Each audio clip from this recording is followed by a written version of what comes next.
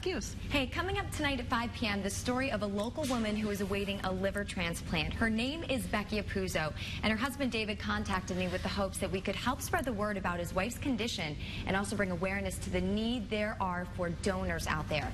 Becky is truly a medical mystery at this point. What happened to her could happen to anyone. She was perfectly healthy, and then towards the end of the couple's honeymoon, she wasn't feeling well, and now she is going on almost 2 months in the ICU and is awaiting a liver transplant. Now, it's possible that you or someone else who's listening could help save her life. We're going to have their story posted on our website later this evening after it airs at 5, along with several links on how you can become a living donor. Very interesting story there. Also, the Houle-Apuzzo's friends have set up a GoFundMe account in the meantime. www.gofundme.com/support for Becky. Becky, we're all thinking of you.